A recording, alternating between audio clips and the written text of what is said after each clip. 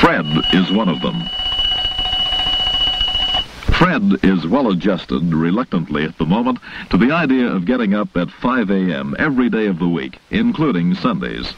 Fred's objective is to be a successful dairy farmer.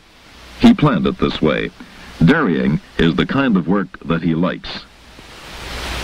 Building a top-producing dairy herd is a lifetime job.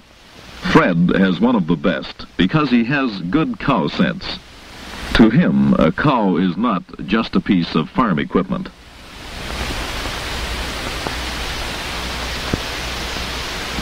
Fred and his son are the two-man team that manages this herd of 50 milk cows.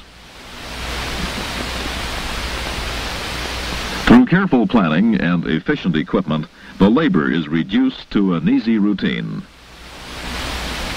Sanitation is a basic essential in the dairy business, and it begins right here in the barn.